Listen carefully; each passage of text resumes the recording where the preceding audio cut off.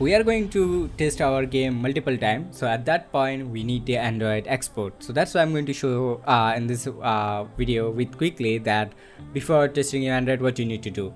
The first thing, make sure you watch our last video about setting SDK and JDK. Once you watch that completely and check our Android project setup video, then the first thing you need to go to the Android, make sure that you choose anything name of your game, then you choose the com.package name, make sure it's in a small letter, then make sure the target SDK is 34 and make sure the package game data inside of APK. Make sure guys this should be take, okay, make sure this is take.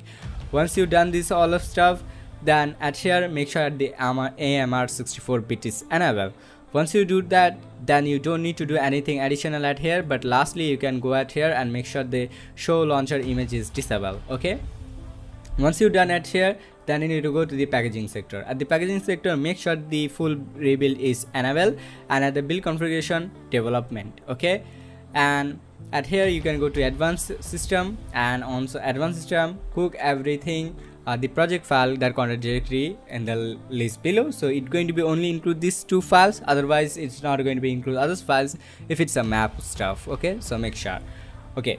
Once you do this couple of settings, now you are ready to rock and roll. Then last thing, you need to go to the plugins and go to the Tec Dev Studios and enable the TDS Hero plugin. So just click on thing and click on restart.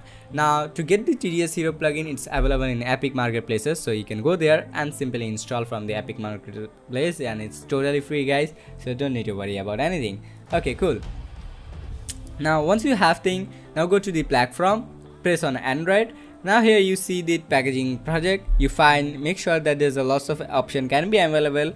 You just choose development and choose ASTC, then click on packaging game, go to multi or your whatever location you want to export, then choose the location, click on select the folder. Now whenever you have set up everything, it's not going to be show you any error, and it's going to be start the compiling the all the full projects. So in first case, if you are doing first time, it can be take up to 30 minutes to 40 minutes, otherwise it will be should be take more than 5 to 10 minutes, okay. Also make sure during this build your LAN connection should be connected with your computer, or you can use the Wi-Fi as well. Make sure that your device or your computer is basically connected with the Wi-Fi, because Unreal Engine required and the internet during the APK build, okay. So make sure you have that patience and you have also that internet connection in your device, okay. Now let me show you after this export or compiling the files done. So as you can see right now that successfully it has been exported without any issue.